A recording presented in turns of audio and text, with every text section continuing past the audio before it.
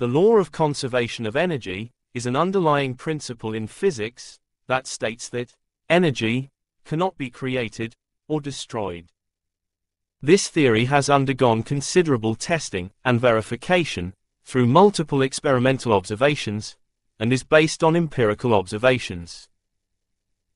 Let's examine the rule of conservation of energy and consider its ramifications to learn why energy cannot be created or destroyed. The first law of thermodynamics, which stipulates that energy is a conserved quantity in a closed system, is where the law of conservation of energy originates. A place or item that does not interchange matter, or energy, with its surroundings, is referred to as a closed system. The overall amount of energy in such a closed system stays constant over time. The several types of energy that exist can be used to explain the concept of conservation of energy.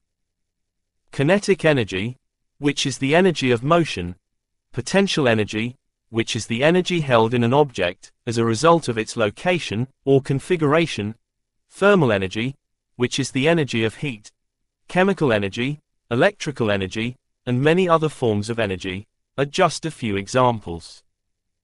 The overall amount of energy in a closed system doesn't change, even when these types of energy can be transferred from one into another. The total energy, before and after the conversion, stays constant when energy is changed from one form to another. For instance, when a ball is dropped from a height, the ball loses potential energy as it falls.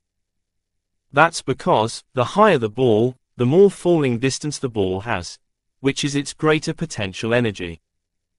As the ball falls, its distance to the bottom continually becomes shorter, therefore losing its potential energy as it descends. But this loss of potential energy is perfectly offset by an increase in kinetic energy, or movement energy, as the ball continues. The ball's total energy, kinetic energy, plus potential energy, however, is constant throughout its fall. Think about the straightforward example of burning a piece of wood. Chemical energy is released during the burning of the wood, in the form of heat and light. The thermal and radiant energy of the system, which includes the wood, the surrounding air, and the heat and light released, remains constant, despite the chemical energy held in the wood being transformed into thermal and radiant energy. The idea that energy is never created, nor destroyed, but merely transforms from one form to another, is demonstrated by these examples.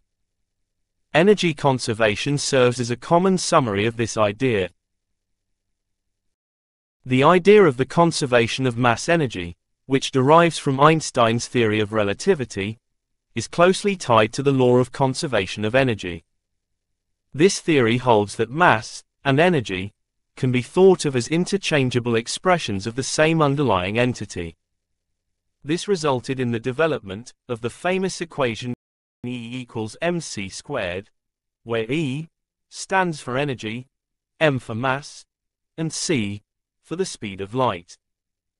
The mass-energy ratio, in a closed system, remains constant.